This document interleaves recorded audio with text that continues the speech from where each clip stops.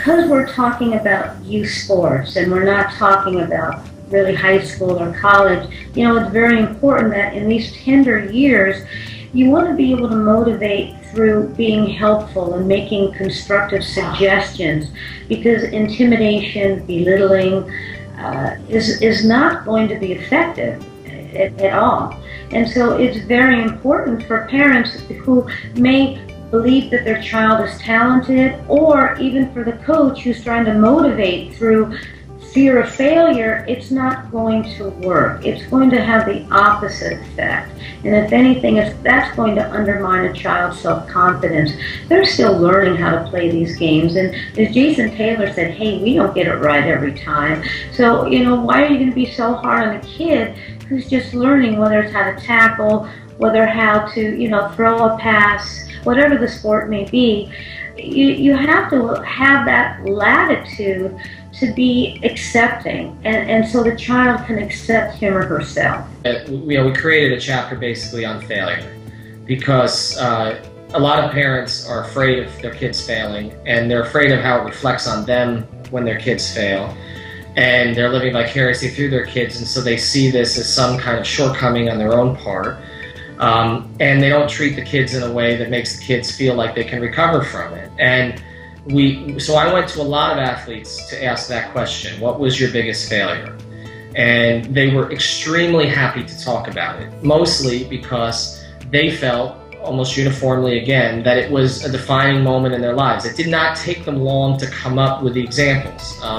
And so we have numerous examples, from Chipper Jones leaving the bat on his shoulder when he was in a championship game, to Shane Battier shanking a punt in front of 70,000 people in a punt, pass, and kick competition, to Chris Mullen, who would go on to the Hall of Fame, scoring on his own basket when he was 9 years old.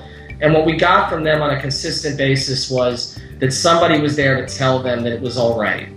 And it didn't mean that it was all right to fail and that you shouldn't try to practice and get better, but that failure is a part of sports. There's a winner and a loser in every situation. The best baseball players in the world don't get hit 70% of the time.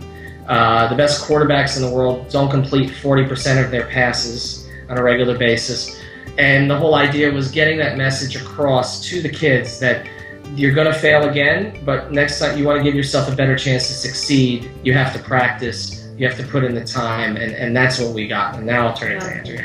What I think will help parents is, again, to understand that for every game that's played, one team's going to win, one team's going to lose. Now, children in elementary school and early middle can be very concrete thinkers, meaning they see things in black and white. So if they lose, they feel like they're losers, but losing doesn't make you a loser. And it's very important that parents make that point to children. Yes, your team may have lost, but there can be always something constructive or positive that they can point out. But look, you got to second base, or look how many baskets you got to shoot, or how many minutes you played.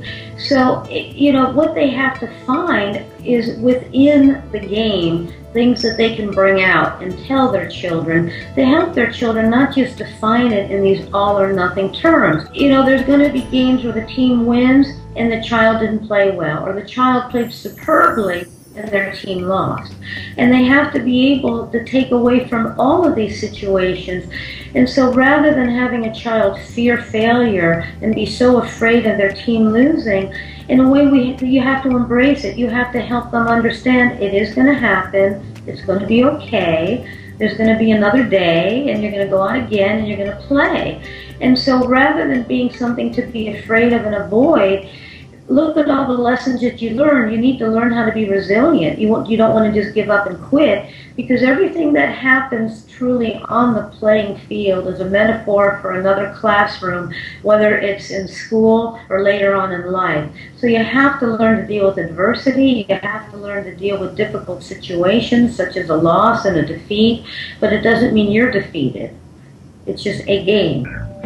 Go to sportsmentaltoughness.com to get your free video training and guided visualization MP3 on how to perform under pressure. I'm Craig Sigel, the Mental Toughness Trainer.